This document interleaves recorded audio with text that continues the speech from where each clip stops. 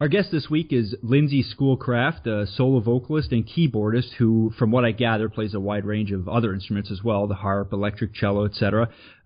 Lindsay's currently the keyboardist for the very popular British black metal band Cradle of Filth, with whom she also provides backup vocals. Her new song, Fading Star, a decadent display of all things eerie and beautiful, features Dani Filth and is it's an amazing display of her vocal range. It can be purchased along with her other unique works at schoolcraftmusic.bandcamp.com. Thanks for agreeing to participate in the interview, Lindsay. Oh, thank you so much for having me. Your unique style of music, which is it's kind of difficult to categorize. I mean, you could fit it into all different sorts of categories: instrumental, dark, goth-like. It's very different from the faster, heavier stuff that Cradle do. You just wrapped up a European tour. So how is it performing with them and changing up your style of music, so to speak? When it comes to performing with Cradle of Filth, it was a challenge in the beginning when I was hired about a year and a half ago to do the world tour. I was very nervous. I had never actually properly played heavy metal or extreme heavy metal or anything like that beforehand. I was more experienced with heavy rock and kind of mainstream musical theater or rock opera type stuff.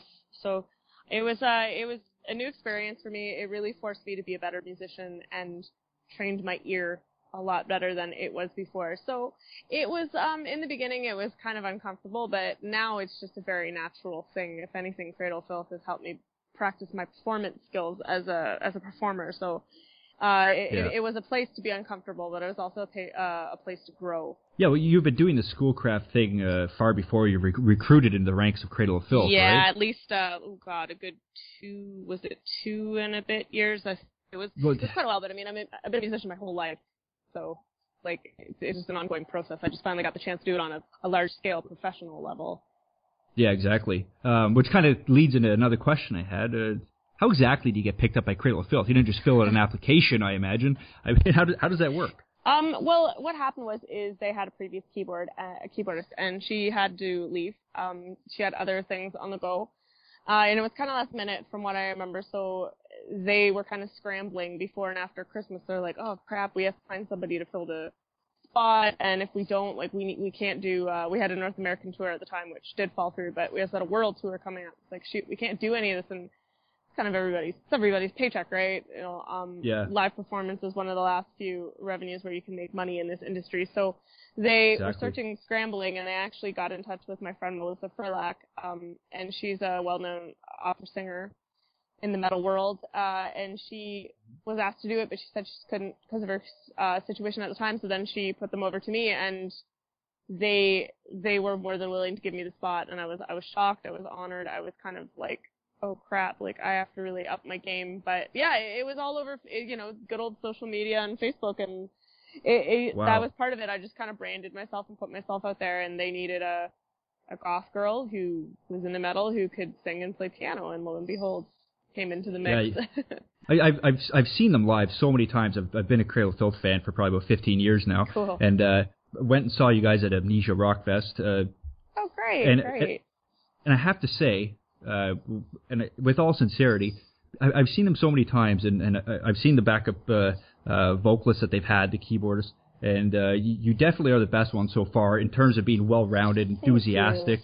But it's got to be an odd feeling to fill someone else's shoes in that role, or high heels, I guess. Thanks. This yeah, it was kind of scary at first. I mean, my brother's actually in the same place as me right now. He's listening in on this. He was the one who introduced me to Cradle of Filth, and I totally didn't like it in the beginning, but I always thought, you know, it's an acquired taste. You got to warm up to it. But I always thought that Sarah, Jessica Deva, and Ashley and Rosie and Caroline, like, they did a great job. So it was intimidating in the beginning to fill those shoes. I was really scared because I was like, oh man, you know, and they do say, like, it's in every genre of fans that metalheads can be a little elitist and pretentious, and a little? Okay, a lot. Holy shit. Yeah, so, you know, I was worried about the backlash, and in the beginning some people said some not so nice things, but I just kept doing what I felt was best for the music and best for the band, and I think that's kind of persevered. I always have that argument with people as well, you know, this band's a real black metal band, this band isn't a real black metal band. It's like, how do you even, what does it matter? There's so many categories to throw something into. What does anybody define it as? So nobody can just sit back and enjoy music anymore. It just seems like you have to, be part of a subculture in some respect. But yeah, and I mean, I've always been a fan of black metal. I like bands like Dimmu Borgir and Belphegor and Immortal, and I know there's a newer wave of black metal, but when it comes to Cradle of Filth, I don't really consider us black metal. I understand that Dan can do a bit of that froggy voice that comes with the black metal vocals, but I think we're more of like a gothic extreme metal band with a lot of punk influence, and that's not going up and be like, oh yeah, black metal. Like, that's not my first thought when we step on the stage. Is like, oh, we got to be this grim black band. I don't really. No, I mean, you can. And people have always said that over the years, Cradle of Filth is a very unique entity. Yeah, I guess a big difference is you're allowed to look like you're enjoying yourself on stage, as opposed to some old Norwegian black metal bands who have to look like they're in pain constantly. Given that, do you have any super grim or just really depressed? Do you have any plans to take your solo project on the road eventually, or absolutely? What's the deal with that? For the meantime, I mean, everything is becoming so busy with Cradle of Filth right now that I actually have to put my own solo stuff on hold for a little while, which was kind of a really hard decision for me to make because I've written so much music for it, and I'm ready to launch it and I'm ready to go, but it's not the time right now. Cradle of Filth needs me and I need them, and we're going forth with a new album that we're going to start recording in November. So, eventually Schoolcraft will come back. It's very different. It's very like Nightwish meets Apocalyptica, but it's very influenced by Andrew Lloyd Webber and rock opera. So with that, it is very different than what Cradle of Filth is doing. But eventually I do want to go back on the road with, Schoolcraft. I miss it. But I'm hoping that when I do come back on the road with Schoolcraft, it'll be like a major full-length production thing like Cradle of Filth is, where instead of playing like the nightclubs, which I'm grateful. I don't mind playing nightclubs. I enjoy it. It's fun. Exactly, but you hope to progress beyond that, right? Yeah, I want people to hear my music. Like, I hope they like it and enjoy it, and I really just want to, as a performer and as an artist, I just really want to put my artwork out there and give it my all and express it in the way I can with Cradle of Filth. The greatest feeling on the face of the planet is going out there and knowing everybody's there to see you and support you. And it's not saying that I don't have that with Schoolcraft. I do, but since it's still on a smaller scale, there's also a lot of skeptics that come out and they're kind of standing there like, not judging you, but they're not sure if they're really into it yet. And that can kind of change the mood of performing. I still try to give it my all, and I understand there's always skeptics and people judging no matter what, but especially you try not to get discouraged, right? No, but I'm hoping that eventually it will get to that point. But only time will tell the tale. I mean, pretty much what I have to do right now is just focus on Cradle of Filth, and I have been, and I'm not saying I'm unhappy. I'm very happy with it. So I think there's definitely a huge market for the type of music Schoolcraft is out there. I mean, because it kind of fills a gap between a few different genres of music, and I don't know how else to put this without, insulting anybody else, but, a lot of people can play guitar and a lot of people can sing, but your vocal range is unique. And somebody who does it in that, with that type of music, it's, you don't come across it too often where it's done very well. So I think there definitely is a massive market out there. And when you're done with Cradle of Filth, or, just done recording with them. Taking a break, I guess. Yeah. Yeah, when you take a break with them, I think it's going to be very, very good for you. But at the current time, I know Cradle's currently wrapping up writing their new album. From what I've read, you've had contributive input on the creative process of that, correct? Yeah, definitely. I'm kind of like, some days I'm like, it's stressful, and I'm like, oh man, I have so much to do, and then some days I'm taken back, and I'm like, holy crap, I can't believe I'm a part of this. So, sorry, go on. Oh no, I don't know why I cut you off. No, it's okay. I was just saying it happened kind of back world tour, and one night we got to the hotel like pretty early, but it was almost time for bed, and we were so chaotically into the world tour that me and Dani didn't have a chance to get to know each other or talk or anything. So he just said, hey, do you want to just join me for a drink? And we talked, and I showed him my solo stuff, and he was really impressed by it. And he's like, well, why don't you, when the time's right, why don't you come on the next album? And I was like, okay, like, geez. Holy shit. Like, yeah, they're just kind of like, what? And, things kind of had to progress. We had a member change up and everything, and everything for the best, all the best between everybody, and it's just, a way of moving forward. And And then Dan found out that I played the harp, and he so wants that on the next album because it kind of feels it goes back to the old style and sound. I know there's a harp intro on like old tracks from Principle. And, yeah. And we want to kind of go back to that and to the best way. I mean, I understand we're not the original lineup anymore, but we're all, for the most part, fans of that, and we understand how that works, and we just want to give our best to contribute to it. And Dan believes in us, and Dan wants us. So, you know what? If Dani wants it, then we are going to work our hardest to do it. And he trusts us, and we trust him, and it's a really nice setup right now. I mean, it's the strangest thing because we're writing over, like, email and Dropbox, and you know, we do see each other in person. Yeah, and you think, like, it's a mess and it's malfunctioning, but actually we're making it work because we're so dedicated to... You'd have to be. You're a world apart. Yeah, we are. I mean, I live the farthest away. I hate it. Like, between festivals this summer, I spent time with our bassist Dan Filth in Scotland, and we worked on rehearsing together and writing together, and he was just saying, like, we were both saying, maybe it was just me just saying, I don't remember, I don't want to misquote him, but, like, it was... No, it's an inside thing. But who said it, it's just so nice to be able to rehearse together and to be able to write together because we live so far away. Dan Firth is all the way in Scotland and I'm all the way in Canada, and I believe Ashok and Martin live about a 30-minute drive from one another, and Dani and Richard are pretty close to one another in England. So we're all scattered across the globe, but we still come together and make it work. And I had a local band recently ask me about, like, how do you guys do it? And I'm like, well, you know what, a lot is at stake, and we have a name to live up to, and it's our livelihood. It's not like it's just like we're not a hobby band anymore. Not saying the local band was, but it's a whole different. Oh, exactly. Level, so. They're arguably one of the biggest metal bands to come out of Britain. I mean, or England.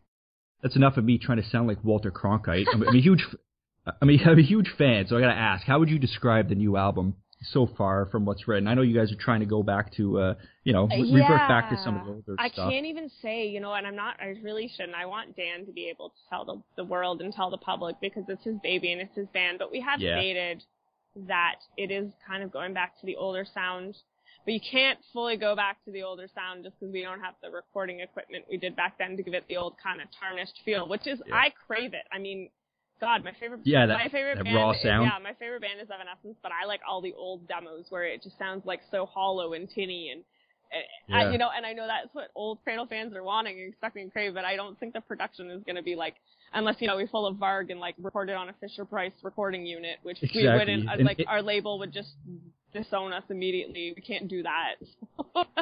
In somebody's garage. Yeah, we could go back to that, but it's so early. It's in the demo stages. I really don't want to give too much away, but I'm excited. The thing is everybody's excited about it, and I can't go into too much detail, but I'm really proud of the guys. I'm really proud of Dani and Martin because they're the veterans of the group, and they're so talented and they're so brilliant. But I'm also really proud of the new guys coming in. Well, I guess Dan Firth isn't necessarily new. He was on Manticore and other horrors. But the two new guitarists came in. Everybody is just giving their all, and they're fully raw talent, and they're putting it forward, and that's exciting. As an insider, can you tell us something about Dani Filth that might surprise us? I can tell you tons of things.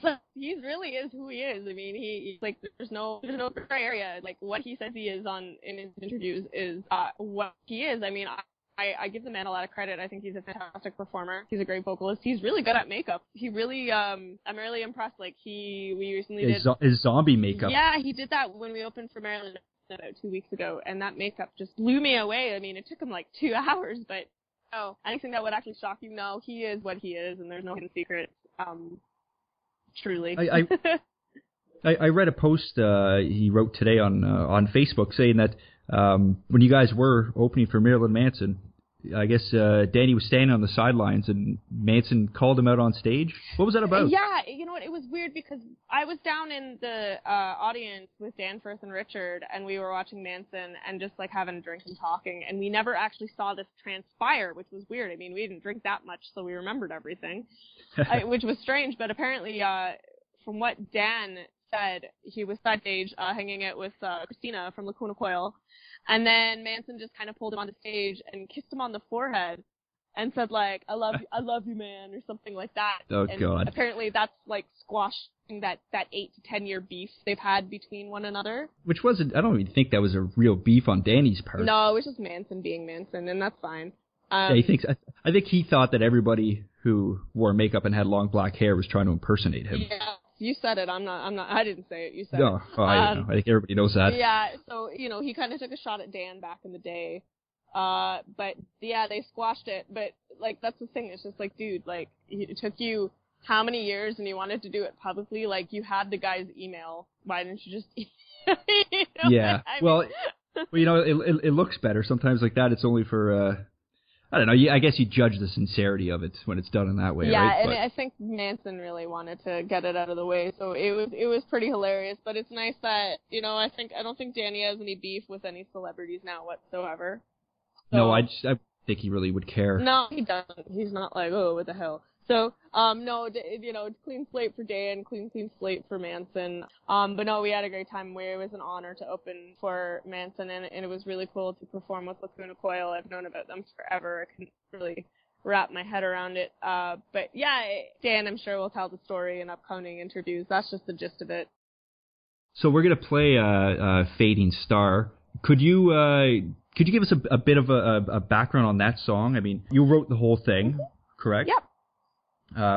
Is there anything else about that song that you'd like to say? Yeah, the song itself, I'm one of those people that I do go through these experiences in my life where times get hard and people need me, and what happened with Fading Star is when I came into Cradle of Filth, Dan was going through his own stuff.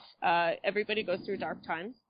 And it was actually kind of inspired by that first night that we got to sit down and talk with one another. And, I started forming the words in my head, just writing a kind of poetry. It starts with poetry. I started writing some poems and just kind of what he was telling me about.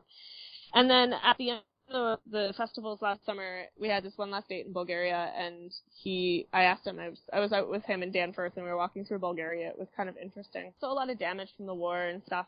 And I just kind of turned to Dan and was like, hey, Dani, would you want to do a song with me? And he's like, absolutely, I'd do a song with you. I think it'd be great. And I'm like, okay. So I went home and I started writing it. And pretty much the story of Fading Star, without giving away too much personal stuff, is it's about me and Dan and our relationship as friends. Like, he's one of my best friends. And when I met Dan, it was like, no offense to Oshawa, but I just don't know anybody who's as passionate about making things as big scale as I am, and I think that's what brought me to Cradle of Filth.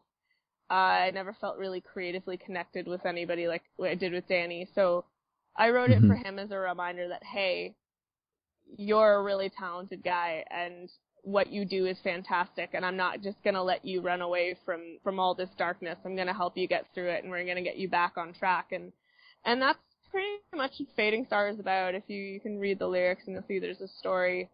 There definitely seems like there was. Yeah, it's just it was a kind of like the Phoenix and the Dragon kind of thing, because he's Order the Dragon, and everybody calls me a Phoenix. They say you're very much like, you go through these things and you burn to the ashes and rise again, and that's how I kind of get a philosophy about life. I mean, we went to Taiwan together, and that was what sort of inspired the theme. But I mean, I get my creativity from everywhere. As Dani says, I get my creativity from all aspects of everything. And it's good. You need that, because that's how you create your own stories.